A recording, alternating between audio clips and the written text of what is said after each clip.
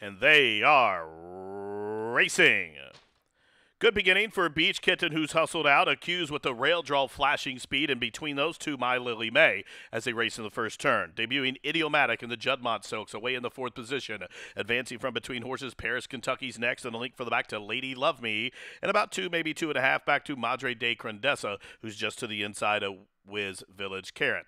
Advancing to the outside of her is Byzantine, then a margin of about 6 back to Shadow Bell. Long way last at the back of the pack, Bella Morning. 23-4 the time for the opening quarter. Quick fraction set by debuting Accuse. And the Daughter of Blame shows the way past the 4.5 furlong marker by just about 1.5 lengths. Beach Kitten to the outside. My Lily May in a tight spot from third. Then to the outside, Idiomatic is idling in a perfect spot from fourth. Paris, Kentucky towards her inside. Then a margin of 6, maybe 7 back to Byzantine, who's underway. And still 2 back to Madre de Grandeza as they head into the turn. 3 furlongs from the money. Half mile, 47-3. Tempo starts to quicken and unleashing a rally to the outside. Idiomatic breezing up well in hand. She's 3 deep but moving well. Byzantine's in chase mode. She's up into a joint third placing as My Lily May still fighting on to the inside. Top of the stretch. Now Manny Franco getting busy on Idiomatic. Top of the home stretch.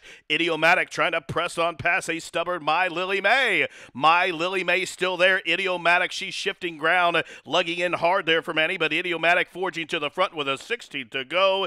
Idiomatic, a good-looking daughter of Curlin. She raced greenly, but she raced much the best to break her maiden on debut.